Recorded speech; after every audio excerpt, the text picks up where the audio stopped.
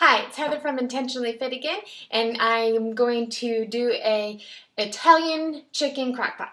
So I don't know if you're starting to see a pattern here, but this is how I cook. I am home all day long, but I homeschool my kids, and we tend to stay pretty busy.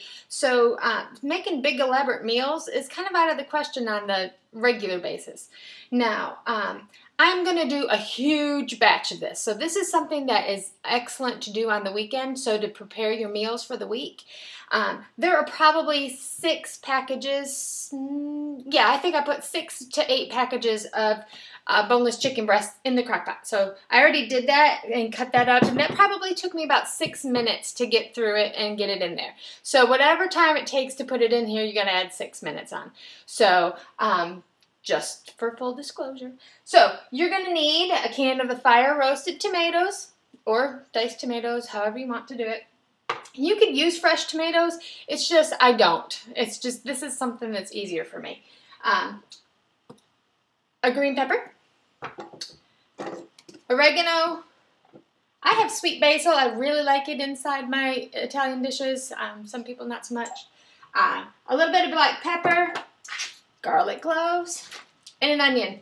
So what I'm going to do is the same thing we tend to normally do. I'm going to take out the garlic and I'm going to crush it up. So we're going to throw that in there. I think you're going to hear some noise in just a minute. I think everybody in my family went outside, and I think they're going to come inside in just a minute, and they're going to try to be really quiet, but I don't think they're going to do a very good job. So, and actually this time I'm just going to put the crushed ones in there, and I'm not going to even bother to slice it up. See, they're coming in now, and I'm already on the video. Oh. So it's okay. This is how life works, and I want you to know that this is not perfect by any sense of the imagination, and we just go with it. Sometimes it's better that way. So we've got the garlic, we've got it crushed, and then I just kind of pulled it apart. But you got to be not afraid to get your hands dirty. So that's for you, my friends, that don't like to touch chicken and food and stuff. You're going to have to get over it. Your hands washed. Okay, so I've got the garlic in there, and I'm going to slice up the green pepper. A lot of people are worried about their produce and where it comes from, and if it has stuff on it. You can soak your vegetables in vinegar, and it will help take some of that nastiness off of it. And so, and sometimes I've heard that it even takes the wax off. I'm not so sure about that. But, you know, it helps. So I'm just going to slice these up. They're just big slices. And I'm going to throw them in on top. Just like that. I am not a fancy cutter. Just make sure you get all of this stuff. See this stuff right here? You don't want that. That's not going to taste good. So you're just going to want to cut that off. I'm sure that there's a fancy name for what that is. I just don't know what it is. So we're going to slice up these. La la la. You could always get the pre-sliced peppers, the frozen peppers, and that's okay. And I like to do my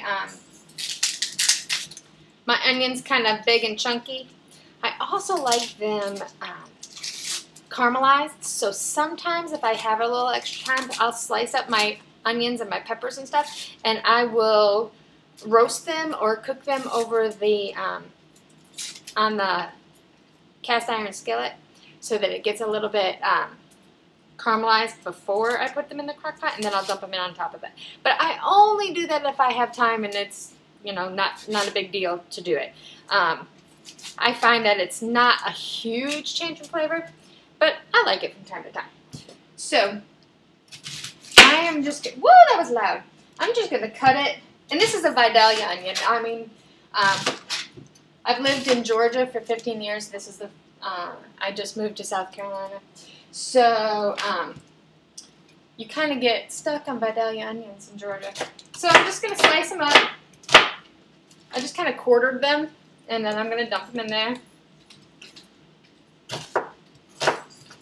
And they're kind of thick slices. They're not puny or anything like that. So this is going to be nice and hearty.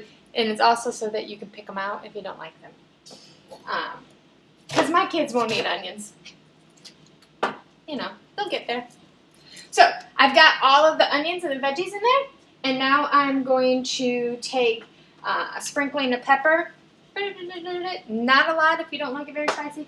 I'm going to take the sweet basil. And this is probably about 1 to 2 teaspoons worth. Maybe a little bit more. Just because I tend to dump. Oregano, we use a lot, so I get these great big ones. My family loves noodles, so it's really hard to get them away from the noodle thing. Now, you can always use Italian seasoning, and I know I have some in here, but I feel like I can get more of the flavors that I like if I just do them separately. And I don't know, let's see if you can see it. I just dumped them in there and I sprinkled everything over the top. So, again, put the tomatoes over the top, all over.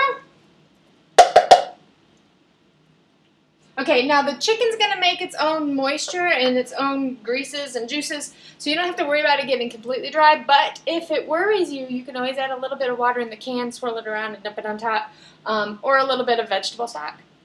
I never worry about that. There always seems to be enough juice in there at the end when I'm done. So I have, it looks like that. I don't know, can you see that? Ooh, yummy, yummy. So we're going to stick that in there, and that is 6 minutes plus the 6 minutes ahead of time to take all the chicken out of the package. So that's 12 minutes, and that's going to last a whole week. So that's not hard. Do this on a day that you have plenty of time, and make 2 or 3 if you have more than one crock pot. Make a bunch of them, and then you can put them in individual servings and put them in the freezer, and then in the morning when you go to work or you get up, you just take them out, put them in the fridge, or put them in your lunchbox, and you've got something to go. So this is some of the things that I've been talking about. Plan ahead. It's not a big deal. It's taken 12 minutes today to be able to do it. Now you're going to have to count in the cooking time, so this crock pot will probably take 5 hours or so because of how much chicken I put in there. And it depends on the crock pot. I said that before. It's just weird. Crock pots are weird that way. So I'm going to put the lid on. I'm going to put it on low, and I'm going to let it cook all day long. So there you go. Another crock pot meal in under 15 minutes. Hope you're having a great day. See you soon. Bye.